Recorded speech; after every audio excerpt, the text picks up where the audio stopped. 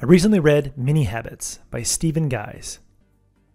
When trying to build an exercise habit, or write a book, or develop a new skill, most people assume they need to take massive action. Work out for 60 minutes in the morning, write 5,000 words in the afternoon, and practice 2 hours at night. But massive action has a massive problem. It requires motivation. And if an action requires motivation, you can always find an excuse not to do it. I have a headache. I'm too tired right now. Something came up. I'll do it tomorrow. You and I are always going to have days when we're feeling down, didn't sleep well, feel sick, or just in a bad mood. On those days, we'll find an excuse to avoid working out, writing, or practicing. But what if we made the requirement for a desired behavior so small that there was no valid excuse to skip it? This is what author Stephen Guise asked himself after a decade of failing to develop an exercise habit. For a decade, Guise tried to execute a 30-minute exercise routine, but found that he either didn't have enough time or energy to do it. So Guise thought, what's the opposite of this 30-minute routine? Well, one push-up came to mind. And Guise literally laughed out loud at the thought of defining a successful workout as completing one push-up. But every time he switched back to his 30-minute routine, he failed. So he got down and completed one push-up. Guise now refers to that one push-up as the golden push-up, because that one measly push-up was the turning point in his life, the gateway to positive transformation. To understand why, you must understand the 3 hidden powers of a mini habit. Mini habit power number 1, post-movement motivation.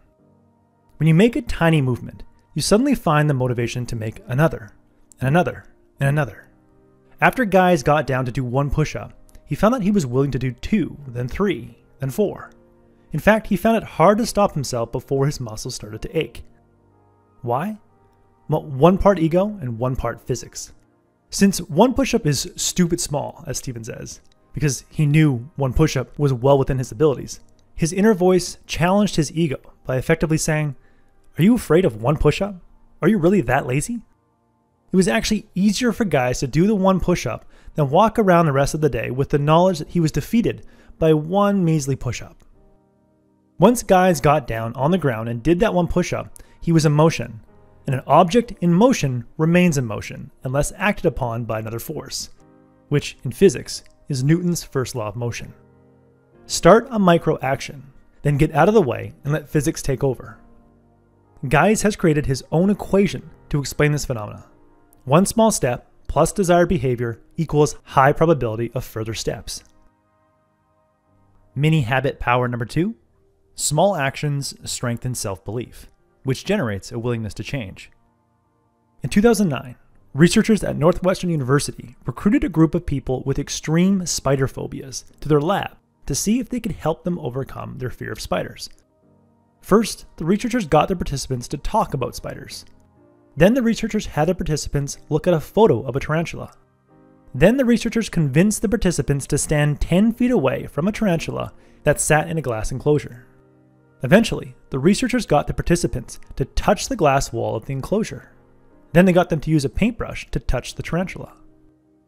After just 2 hours of taking these micro steps, participants who were once so afraid of spiders that they refused to walk on grass for fear of encountering a spider were happily holding a furry tarantula in their bare hands. Small actions open the door to bigger changes, because small actions reduce fear and strengthen one's belief in oneself. Mini habit power number 3, less effort, same result. Building a habit is like riding a bike up a hill. It takes work to get up the hill, but once you reach the top, you can use gravity to roll down the hill effortlessly. It takes work to build a habit, which can range from 18 to 254 days of effort, depending on the habit and the person. But once ingrained, it becomes automatic and effortless. In fact, it becomes hard not to execute the habit. I found this to be true for something that was initially painful and is still relatively uncomfortable: cold showers. Several years ago, I learned about Wim Hof and the power of cold showers, so I committed to ending every shower with a blast of cold water on my body. At first, I needed to psych myself out, but now, at the end of my shower, I turn the handle to cold so instinctually and automatically that I often don't notice myself doing it until I'm hit with the cold water. What's more surprising is that if for some reason I was distracted and stepped out of the shower without giving myself a blast of cold water, I feel an urge to get back in the shower and do a mini shower so that I end with a cold blast of water. We all have behaviors that we routinely execute that make us feel weird when we don't do them. Try not brushing your teeth in the morning, or try not having a shower in the morning, or try not saying your usual greeting when you answer the phone. When you don't execute these familiar behaviors, your brain effectively says, wait, why aren't you doing that? Our brains love consistency, and they get pissed off when a familiar action doesn't follow a particular cue. But what most people don't realize is that this feeling, this urge to execute a habit, comes from consistency, not quantity. I just needed to do 5 seconds of cold water at the end of every shower for a few weeks to train my brain to want cold water at the end of a shower. If I had forced myself to do 50 seconds of cold water every time I showered, it would have taken the same amount of time to develop that desire to hit myself with cold water, but it also would have made me far less likely to develop that habit because 50 seconds of cold water is very hard.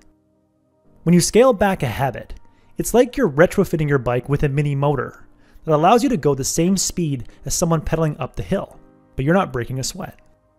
The 3 mini habit powers, post-movement motivation, increased belief in oneself, and less effort required to ingrain a habit, are what allow a mini habit to produce big results.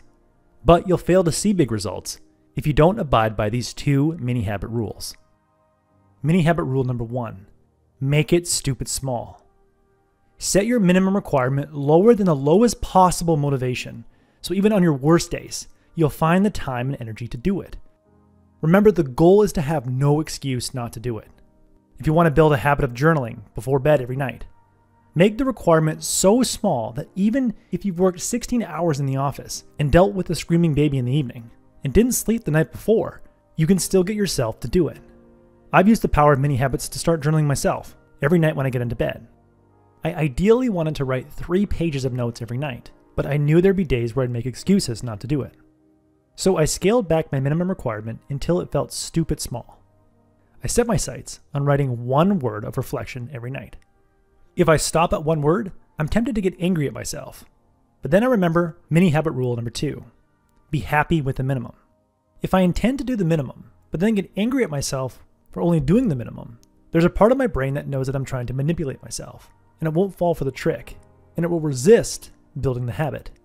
But if I'm genuinely satisfied after writing 1 word in my journal and make more words an option, not an obligation, I'm more likely to stick with my habit, and I'm more likely to produce more words.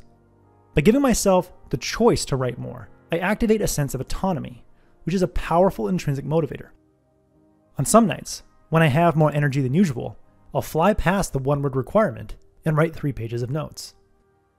When I look back on my journal entries and add up the bad days when I only wrote 1 word with the good days when I went above and beyond, it adds up to far more than I would have written if I had set my initial goal to write 3 pages every night. Because if I'm honest with myself, I would have never stuck with that habit. Whenever I doubt a new mini habit, whether that's doing 1 push-up, writing 1 word, or reading 1 sentence, I remember Guise's equation. 1 small step plus desired behavior equals high probability of further steps. That was the core message that I gathered from Mini Habits by Stephen Guise. I initially read this book 6 years ago when it first came out, and I've read it multiple times since. I highly recommend it. If you would like a 1-page PDF summary of insights that I gathered from this book, just click the link below and I'd be happy to email it to you. If you already subscribe to the free Productivity Game email newsletter, this PDF is sitting in your inbox. If you like this video, please share it. And as always, thanks for watching and have yourself a productive week.